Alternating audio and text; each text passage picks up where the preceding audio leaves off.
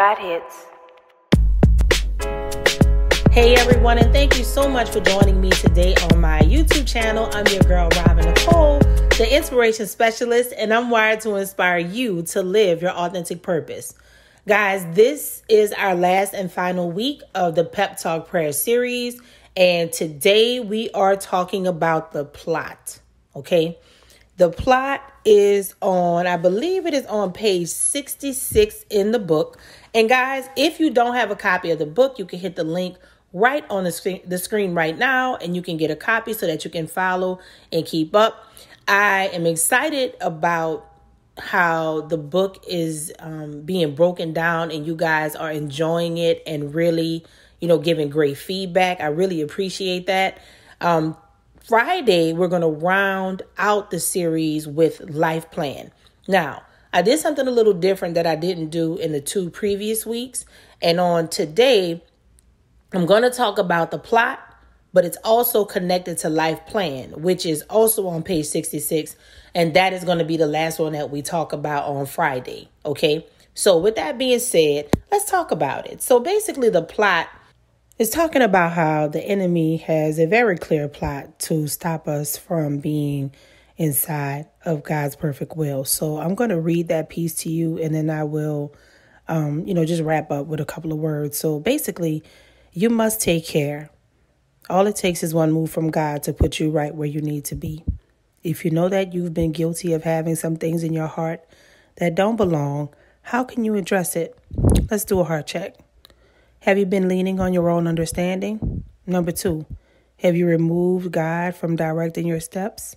And number 3, are you delighting yourself in Him or in the things that you want? Those are usually pretty tough questions that, I don't know about you, but I'm just not walking around asking myself those questions every day when I have a tough time.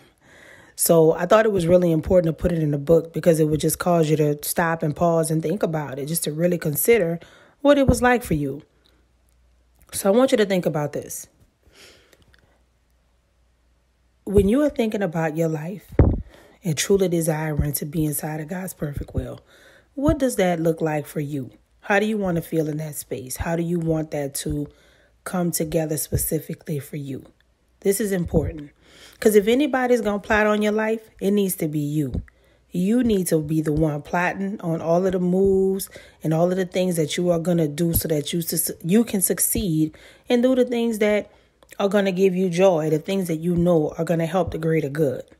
That's going to vary for multiple people, but something that I want you to keep in mind is this.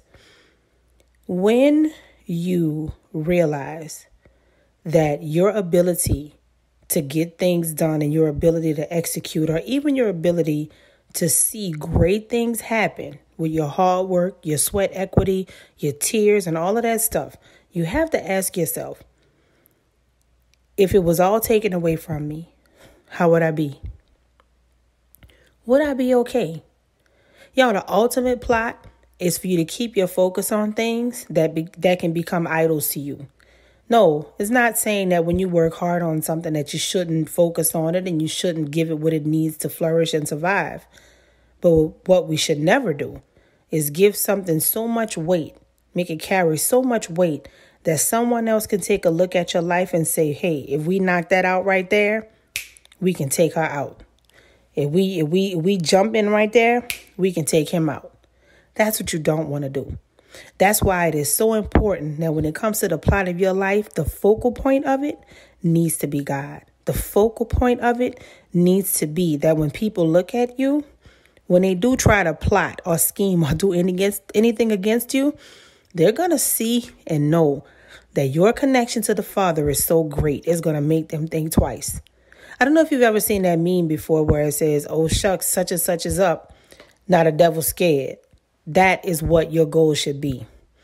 You don't want to get so cavalier and so focused on the things that are happening in front of you and the things based on your needs and your desires and how you have to have certain things going that you miss the fact that there's a very strategic plan and plot on your life that God has given you. Yes, there's a plot to the story, just like there's a moral to the story. But you have to decide. You have to decide How is that going to look for you, and how you're going to position yourself to see that thing come to pass in the way it's meant to come to pass? Now, I'll leave you with this before I go. I want you to tell me in the comments, if the enemy was looking at your life right now and he had to assess it based on you genuinely seeking to live in God's perfect will. Mind you, nobody's doing all of this right, so don't take it seriously to that point. But if they were generally able to look at you, could he catch you slipping? Is this something that you just know God keeps telling you not to do or to do, and you just be like, nah, I don't want to do it? Just pay attention. If the enemy wanted to pull a sneak attack in certain areas of your life, would he be able to do that?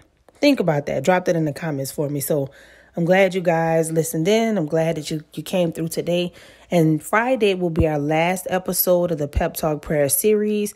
Make sure you like, subscribe, and share. Please turn on your notifications as well. And right now you can actually look at the screen right here. See? Boop. And get the book if you don't have a hard copy of the book. And you can also go right here and you can look at the entire series. All of the episodes are in that one playlist. If you have any questions, you know where to reach me. Check me at I'mWiredToInspire.com. There you go. And so, hey, I'm wired to inspire. I hope you are too.